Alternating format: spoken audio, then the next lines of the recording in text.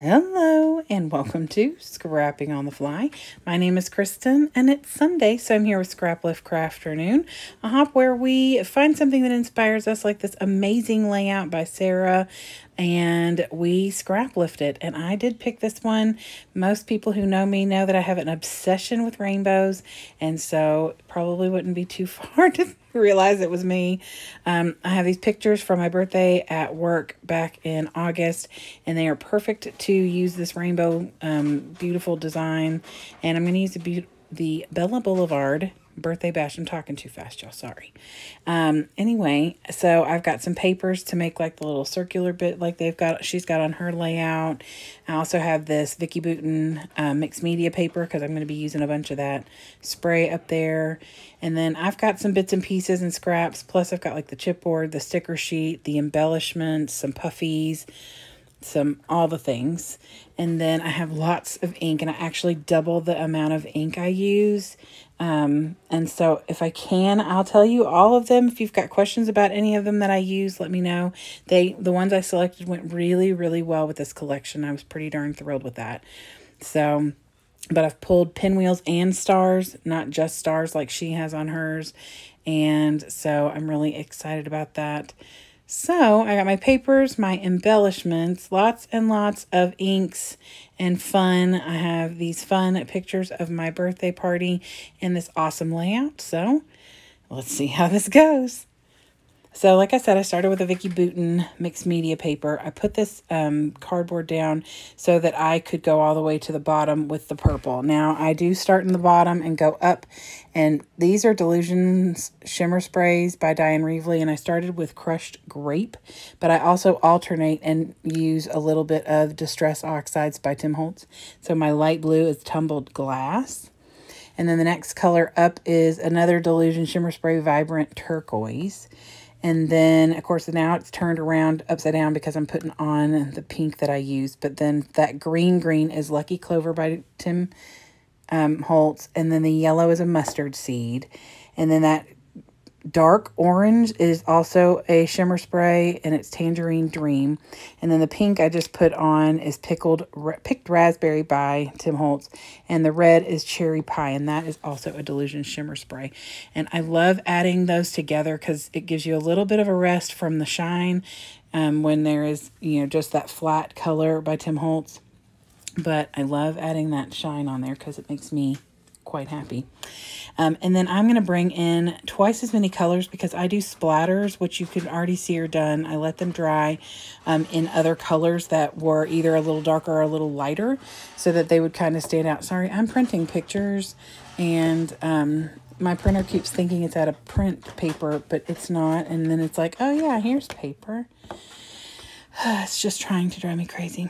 But anyway, so I start by putting down my picture. I have cut my paper, that circle, at 6 inches and just under, like, I think I get not a whole half inch, but like a 1/4 of an inch or so different, because I wanted to have, a kind of thick border, but I didn't want it to be too thick because I distressed the circles, the inside one and the outside. I didn't do the rainbow stripes. I decided I was going to do this confetti paper. And so I did. And then I add in some little embellishments, like that's a star I fussy cut from some paper, and it only had a little piece of it, so I just tucked it in. And then I put that cake because it has the little pinwheels on top of it. I thought that would work really well, where she has the heart over there. My printer's still trying to figure out where the paper is, I swear. So anyway, what I do with my pinwheels that are from the ephemera bits, I take my fingernail or my Tim Holtz distress tool, depending on if it was one of the bigger ones or the smaller ones, and I distress them. She has hers what looks like raised, and I kind of wish I would have done some fun foam and raised some of mine, but I distress them, so that gives them a little bit of a dimension. Not as much as hers, and she definitely has a whole lot more on hers, but I am perfectly thrilled with the way that it turned out. I love getting these on here.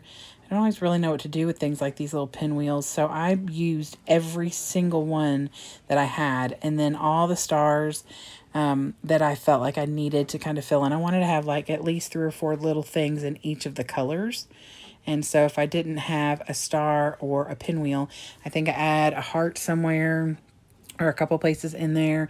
And then I have like some confetti from the puffies that I'm going to add towards the end. So on her layout, she has this really pretty happy birthday at the top and bottom. And I think that's so pretty, but I use this hooray because I've already used the happy birthday from this collection. And I'm going to title it Rainbow Birthday because, well, that's exactly what I had. They were everywhere. My birthday hat was rainbow. There were rainbow garland hanging around my... that top picture on the left is my board. I have a bulletin board in my office, and I have used it as pretty much a large scrapbook.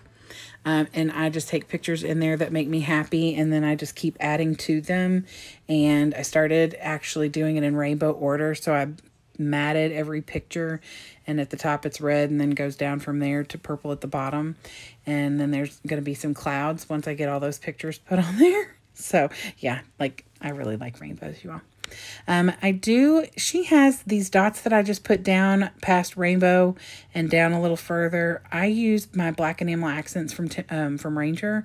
She has hers in color and it's gorgeous, but I didn't have enough colors that I felt like were going to like cooperate. You know, I could have used these liquid inks and just made little dots, but sometimes they run and bleed and I just didn't want that. So I thought, because I've matted my picture in black as well as in that pink plaid, which I did distress both of those, by the way. I thought that black dots there would be fine because it just brings a little bit more black in. And I also am using these Tim Holtz wordy bits to title my layout, or to, you know, just add some wordy things on here. So something like being happy and throwing sparkles or confetti around or something like that. So anyway, there's Sarah's layout again. It's so gorgeous. I am thrilled with the way mine turned out. I love the Delusion shimmer sprays and how shiny they are. I love adding all these little bits and pieces.